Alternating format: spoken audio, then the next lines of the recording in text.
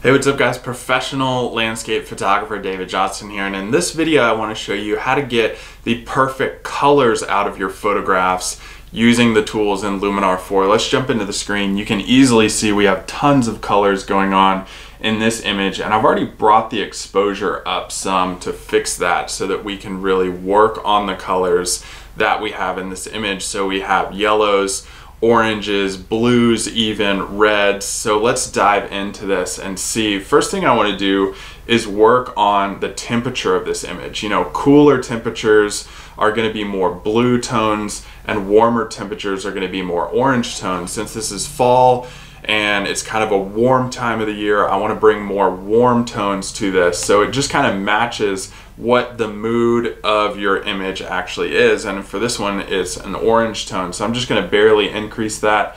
Tint is the same kind of thing. Tint is going to be, you know, balancing that white balance and getting the right colors in the foundation of temperature and tint. So I'm just going to increase this to a little bit more of a magenta tint, and it's just slight movements in this that are going to help you make the most impact to your images. Next thing, I'm going to come down to my color tab, and this is where you get the perfect colors. This use of this tool in Luminar 4 helps you match each and every color that's within your image so that you can really bring out the perfect color tones that you want and what you saw in the field. So first, I'm going to increase my saturation just slightly here, and also I'm going to increase my vibrance. So that just makes those colors pop out a little bit more. Next, I'm going to come down here to advanced settings. The advanced settings are going to split all of these colors up into individual sliders that we can use. So we have a hue of each color, a saturation, and a luminance of each color.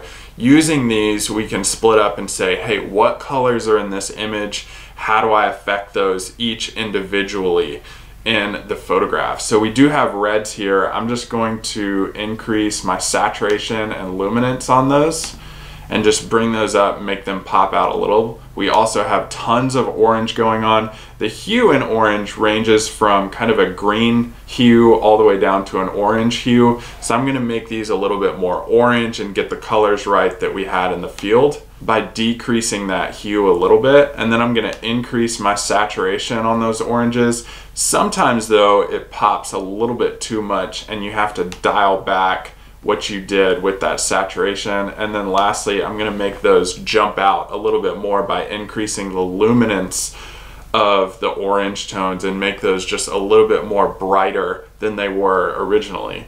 Next, I'm going to work on my yellows. Hue is the same thing here. I can increase this hue to green or down to yellow. I'm going to push it more to the yellow side and keep the warm concept of this image going. And then I'm going to increase my saturations on those and also increase the luminance on those as well. Just make those pop out a little bit more.